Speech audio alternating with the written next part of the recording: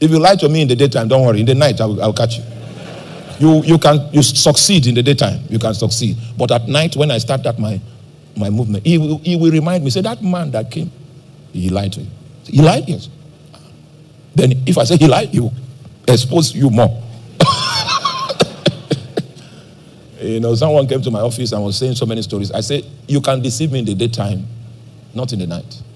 When I get back home, I will know if you are saying the truth. Then you say, I'm actually lying. You don't need to. There's no need for you to go and check this thing.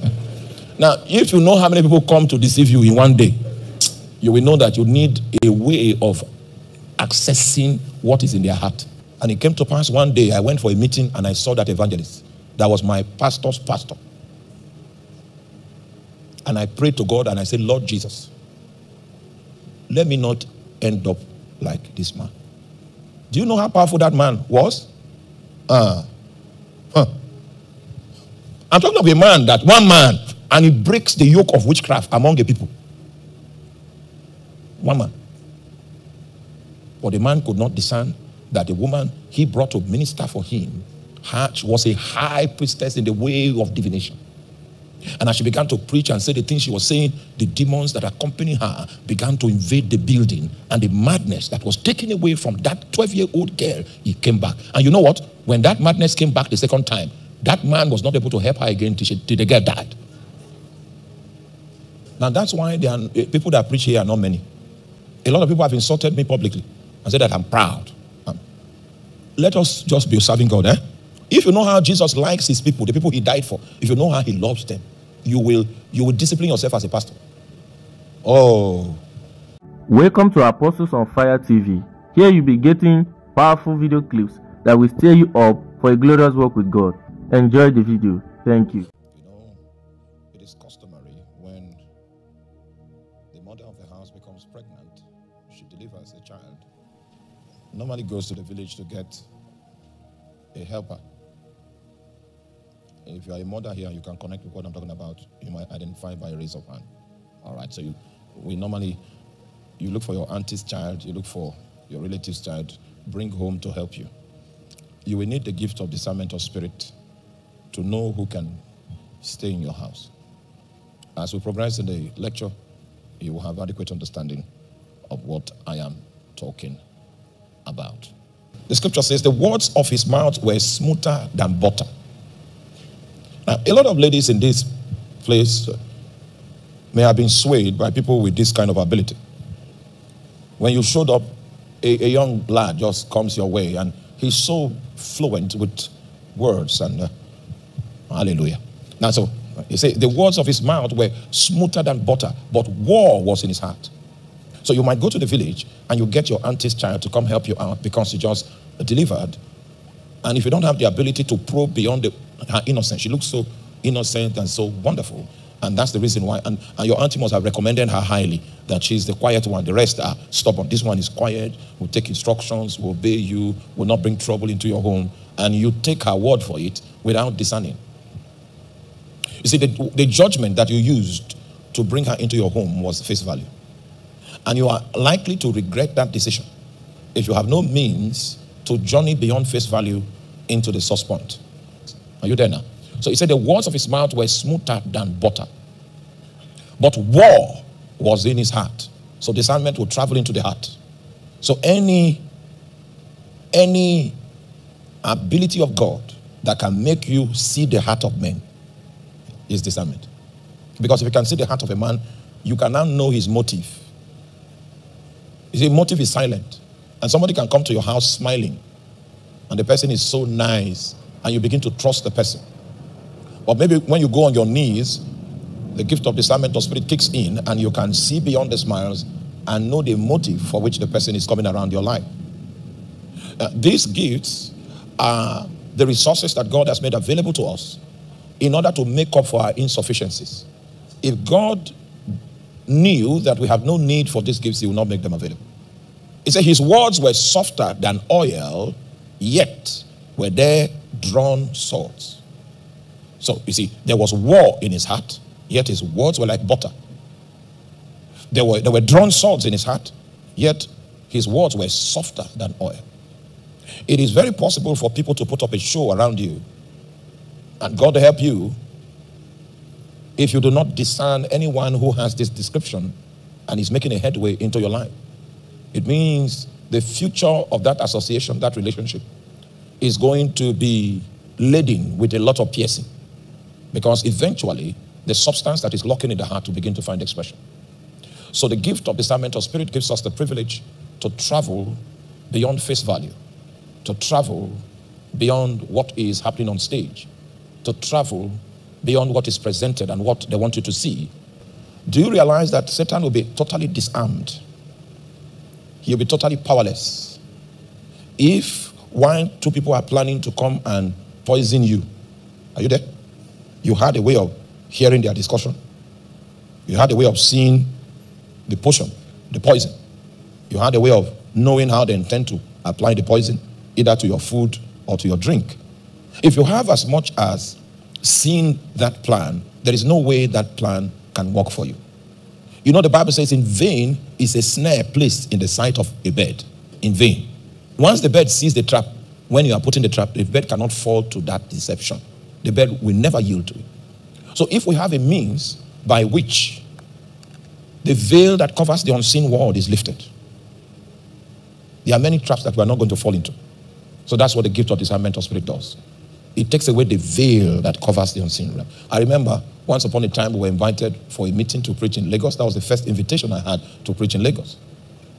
And I was working in Kano then. So we took night bus, traveled all the way, went to Lagos. And you know, we in the north, especially if you are in Kano, and you have stayed there for some time, there's a way we dress. May the Lord give you understanding. Okay, most of you have not left this town before, so you don't know how someone that is in Kano will dress. So there's a way we dress. So that was how we came. We came looking like people from the north to Lagos. The moment my guests saw the way we were dressed, he didn't allow me preach in the conference again. Yes, I came from Kano. He pretended as if he didn't invite me to come, because we're wearing this kaftan that is. So on the last day of the meeting, when the meeting had ended, so he now said that there's one person from Kano here. Let us give him 15 minutes to talk to us. So I came from Kano to come and talk for 15 minutes. But that's not a problem. My father and the Lord will always say that it doesn't take God eternity to do that which is eternal. He will always tell us that. So I took the microphone, and for 15 minutes, I brought the counsel of God. Before I preached that message, I've been praying in tongues throughout the whole conference. So the bullet was ready. And I delivered it for 12 minutes. He said, he did like this. Continue. He said, continue.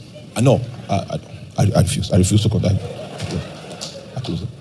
Then I went to the man and told him that the only person that preached was that man from Kano. And you didn't allow him to preach. It was his people that went to him and told him that. Because he was looking on the outward appearance. He said, that's not how God sees. I do not look on the outward countenance. If you see the things that Samuel saw that baffled him, he saw the height of his stature. He saw his countenance. He said, no, that doesn't impress me. What impresses me, what I see is what? The heart. So discernment of spirit takes you beyond the stature, takes you beyond the biceps, takes you beyond the beauty, takes you beyond the waist. It takes you into the heart. The gift of discernment of spirit makes us see as God sees. Someone came to my office, then I started seeing his right hand white. And whenever I say that, it means don't shake. That the hand, something is on the hand. If they use it to shake you, then you will have yourself to blame. So the person tried to shake, I would just say, no, you can't shake with one hand now. You can't shake. I'm not interested, so keep the hand away. And the 3 times he attempted, when he tried to make me excited, then he was on his own, because I've already seen that you may not know how vulnerable we are until you begin to operate in the gifts of the Spirit. Then you come back home and ask yourself, what if I had no insight about this intention? I went to see my father in the Lord, and he told me that in a certain wedding that he went to officiate, after joining the couple, he came from the pulpit and sat on his seat, and one man came from the back and came to him and shook him. The moment he shook the man, something began to travel from the man's hand. That is, he could feel one energy. And when the thing reached here, he said, come on, stop there. Now, so he used power to solve the problem. I will tell you about power, what power can do. It was power he used to solve that problem. You see, are you with me? what the revelational gifts will do is that it will reveal the thing to you.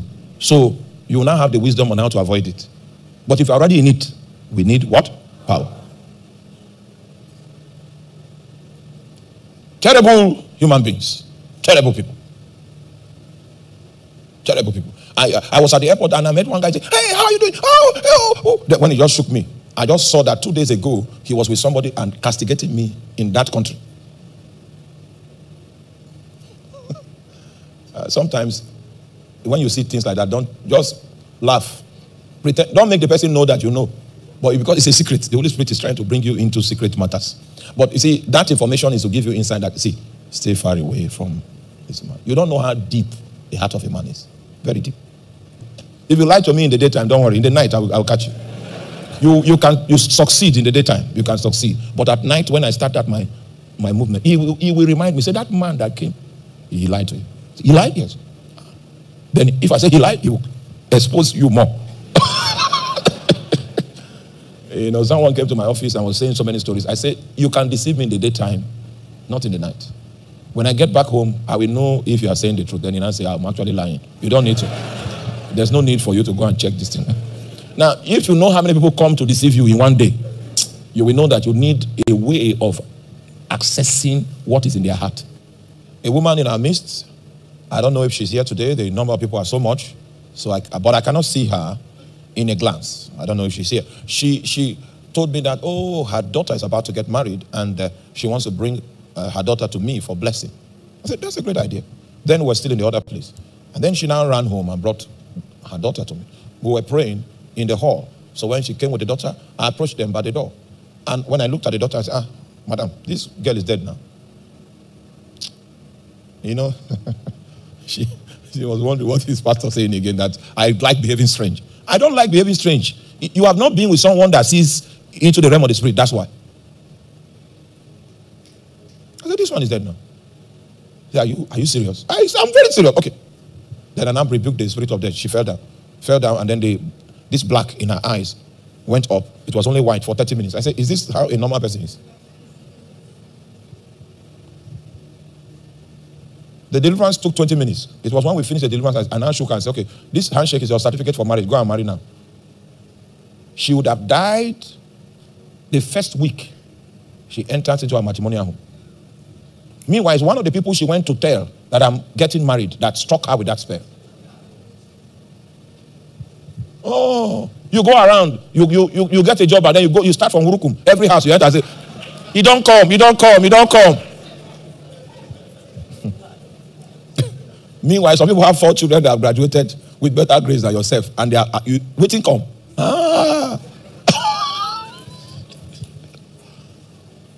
Instead of her to just marry, let them see it on Facebook. It will be an announcement to all your relatives that you have crossed.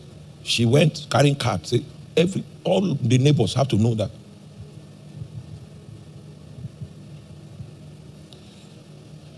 The gift of discernment of spirit is a means through which we can diagnose people's problems so that we can, what?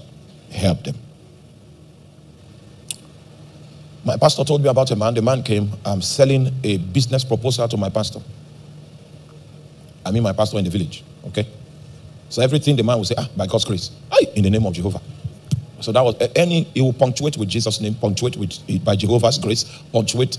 And my pastor now invested in a lot of money into the business that the guy brought to him. And that was the last time he ever saw the man. So it means that the guy was a thief in the name of Jesus. He was a swindler that succeeded in Jesus' name. The gift of discernment of spirit, it takes us into the economy of the hearts of men. The moment that money was deployed, released, the guy has vanished till today. We are not even sure if he's still alive, but that's not the problem. He vanished. That's the problem. While he was making the proposal, it was in Jesus' name, by God's grace. The Lord forbid it. God will forbid. Oh my God, the Lord Jesus. Satan is the king of deception. And he knows that he's going to have more access into our companies if he's transformed to an angel of light. Are you there? In Sunday school, when we were little children, the Sunday school teachers did not do a very good job. Because they depicted Satan with 2 horns. and red tongue. I've been looking for that individual till now and I've never seen him. I don't know. How many of you, even in the spirit, I don't know. Has Satan ever come to you in that mood? You know, so we grew up expecting to see a double-horned man that is very fierce with muscles. He knows you will not accept him if he comes that way. So maybe that angel, that light you saw. Okay, let me show you one scripture in which Satan is transformed into an angel of light. Acts chapter 16. And it came to pass as we went to prayer, a certain damsel possessed with a spirit of divination met us, which brought her masters much gain by soothsaying. It was a prayer meeting that we're going. And many of us will think that Satan will not want to be present in a prayer meeting. But it was a prayer meeting that we're advancing into. And this lady that was possessed with a spirit of divination came for the prayer meeting. And her history is that she brought her masters much gain by soothsaying. The same followed Paul and us and cried, saying, these men are the servants of the Most High God, which show unto us the way of salvation. Satan has been transformed into an angel of light. It's as if he's speaking by prophecy. See, if you look at this presentation at face value, you will say, okay, God is trying to bring credibility to the ministry of Apostle Paul. Notice that her prophecy was not even directed at a church member. It was directed at the head of the apostolic coalition. All right? You know the kind of leverage and access the lady is going to have, the kind of promotion she's going to have once Paul adopts her, once Paul brings confirmation, once Paul brings endorsement that this is a prophet. You know what I would have done to the fellowship? She would have been the one controlling the fellowship with her divination. And there are many ministries like that that have been trapped by divination. You know, my pastor in the village told us an experience he had. His own pastor, who was the evangelist that brought revival to our people. All right? He was a very strong man. They say he used to do dry fasting. Dry, no food, no water, and he's preaching every day, leading prayer every day. Leading prayer every day, preaching every day, continuing his dry fasting. He was a very powerful man of God.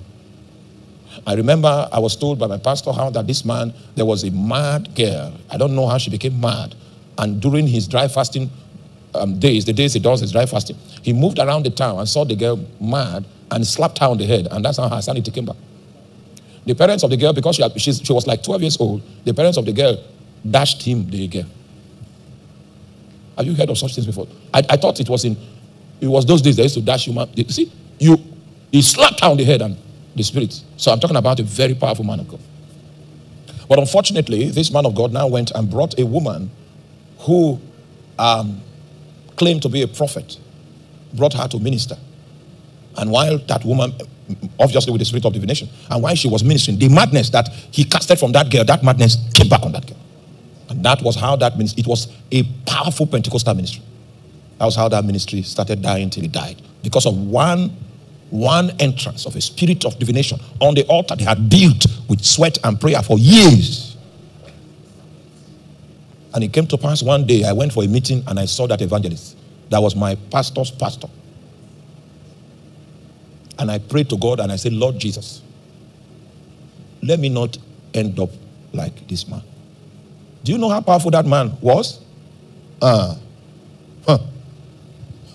talking of a man, that one man, and he breaks the yoke of witchcraft among the people. One man. But the man could not discern that the woman he brought to minister for him was a high priestess in the way of divination. And as she began to preach and say the things she was saying, the demons that accompanied her began to invade the building. And the madness that was taken away from that 12-year-old girl, it came back. And you know what? When that madness came back the second time, that man was not able to help her again till the girl died. Now that's why people that preach here are not many. A lot of people have insulted me publicly and said that I'm proud. Let us just be serving God, eh? Let all of us just be serving God. Do the one you know. If you know how Jesus likes his people, the people he died for, if you know how he loves them, you will discipline yourself as a pastor.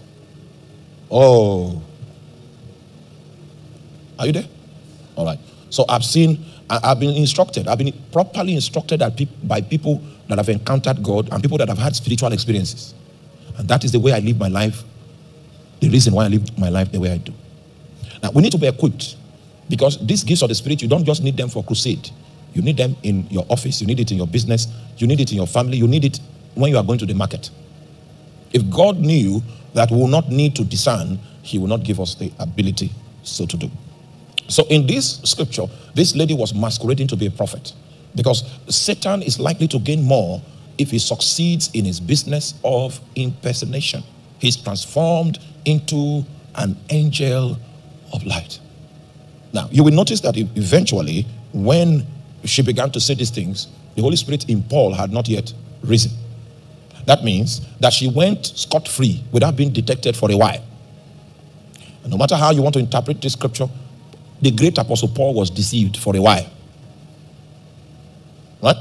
I've read it again and again. I've tried to picture it. I've tried to envisage it. You know, I told you that the gifts of the Spirit only operate when the Holy Spirit comes himself to operate it through you. Now, for many days, she made these statements and the Holy Spirit did not rise in Paul. That means they accepted what the lady was saying to be true, to be from God. And just before the damage was done, she entered into the mood again, and she began. That time, the Holy Ghost now stood up in the heart of Paul. And let me show you the experiential description of what the art of discernment was. Verse 18. And these did she many days, but Paul being grieved and turned to the Spirit, I command thee in the name of Jesus Christ, come out of her. And he came out the same hour. So the manifestation of discernment in the spirit of Paul was like an inner grief. It means the Holy Spirit is trying to reveal to you how he feels about what is going on. Whenever you shake someone and you lose your peace, don't shake again. The Holy Ghost is saying you will not prosper relating with this person. As you do what you do in the office, on the streets, in the market, you need to be alive to the Holy Ghost reaction in your spirit, man. So she was prophesying or masquerading as prophecy. She was manifesting until the Holy Ghost in Paul arose with a detestable dimension of grief. And Paul knew that the Spirit of God in him was not bearing witness to the utterance that the lady was making. And he charged, not the lady, but what? The Spirit.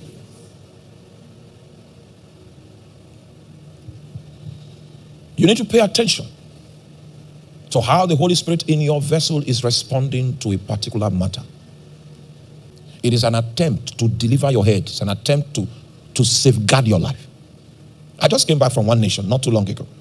And the nation I'm talking about, the theologians of that nation, the keepers of truth in that nation, came together and said they need to rewrite the Bible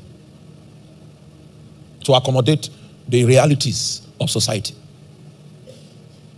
You might want to ask, how did they get to that point? People that were not born again went to Bible schools, graduated with degrees, did masters, did PhD, became authorities in the educational system, and turned the entire spirit of the whole ministry. And that ministry has a lot of authority in that nation. Their current initiative is to put money together to rewrite the Bible and to remove some aspects that are offensive to the current day culture. How did they get to that point? They passed, the people survived, escaped the checks, and there was no discernment available. And the only way, meanwhile, just imagine what happens if Apostle Paul did not detect this lady. It safeguards the body of Christ from occultic invasion. There is no time greater than this, than occultic people want to invade the body of Christ and to have a voice that people respect. And that's why in the discipleship of this day, there is no way we can leave you without having basic discernment. And one of the prayers we're going to pray tonight is that the capacity for discernment will well up in your heart like a spring of water. Acts 8:14-23. Now, when the apostles which were at Jerusalem heard that Samaria had received the word of God, they sent unto them Peter and John, who, when they were come down, prayed for them that they might receive the Holy Ghost. For as yet he was falling upon none of them, only that they were baptized in the name of the Lord Jesus. Then laid there their hands on them, and they received the Holy Ghost.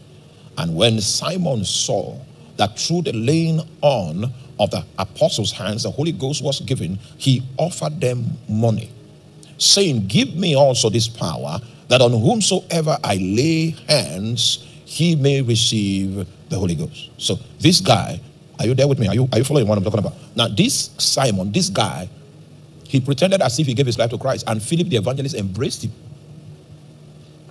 Philip the evangelist was running the ministry in an evangelical way. Everyone that comes for altar call, Philip believes that they are born again. And he is included into the choir. He's included into the workforce. Included here, because they came for altar call. So witches too will come for altar call. Necromancers will come for altar call and say,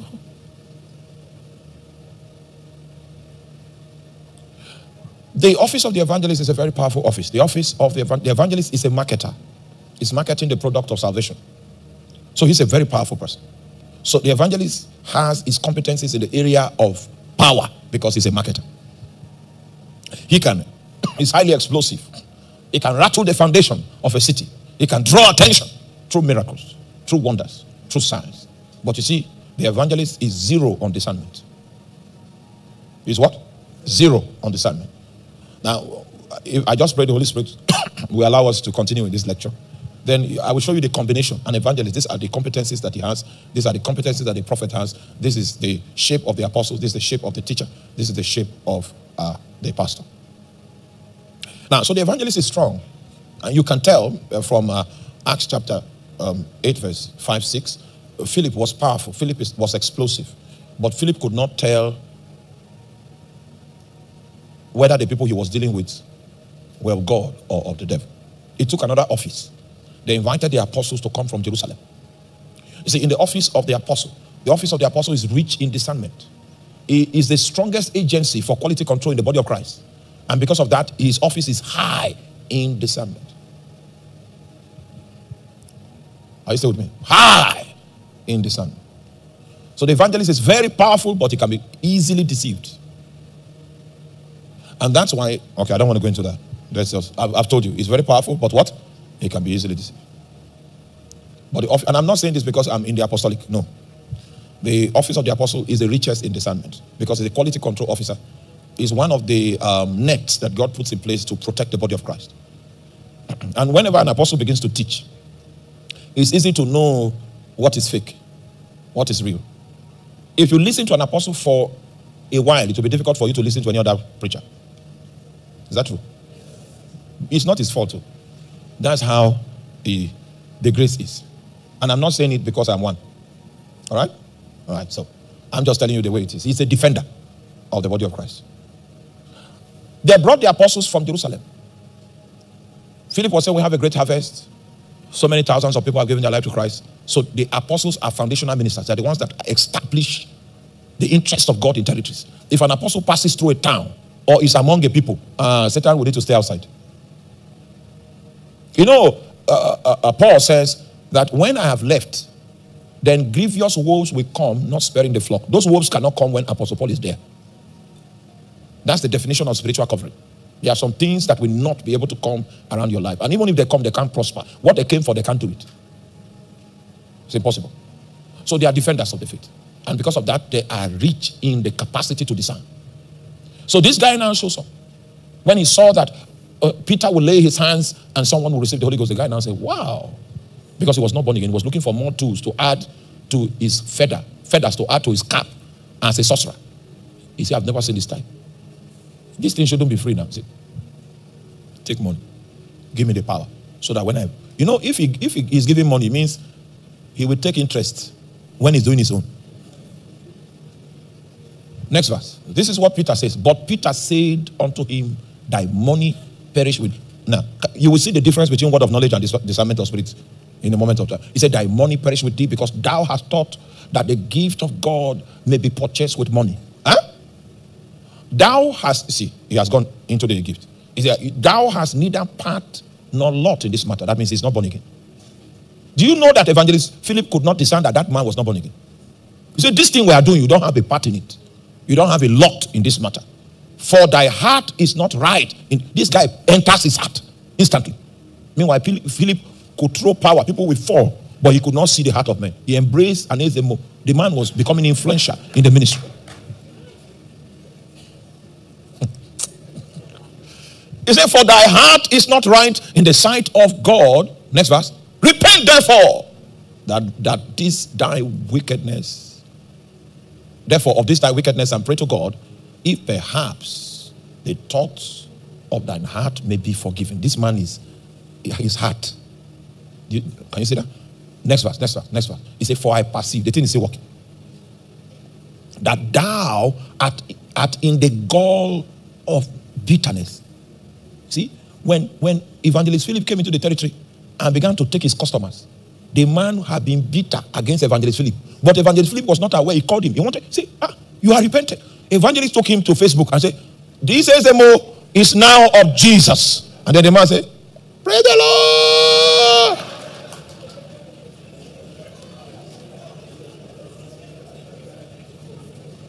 I don't know what happened to us these days. Anything that happens to us is on Facebook now. The evangelists are taking the man on Facebook and endorsed him that he was now a born-again man, and that was a gallant entry for him into the body of Christ. Everybody now sees him in the eye of a brother. But when the apostles came from Jerusalem, Peter said, I perceive that thou art in the gall of bitterness. You know what gall is? That gallbladder, that bitter thing, that if you don't extract it very well, the whole meat will become. He said, there's a gall of bitterness inside of you. I can see the gall of bitterness. So there's no drama you are doing here that is positive. I can imagine that Evangelist Philip was there with his mouth open wide because he was totally impotent in discerning this treachery. You are in the gall of bitterness and in the bond of iniquity. Your soul is still locked on iniquity. It was in that day that man was exposed. Thank you for watching. Do well to subscribe, like, share the video to your loved ones so they can receive what God is doing from this platform. You can also follow us on all our social media platforms. We are on Instagram, we are on Facebook, and we are on Twitter. Thank you.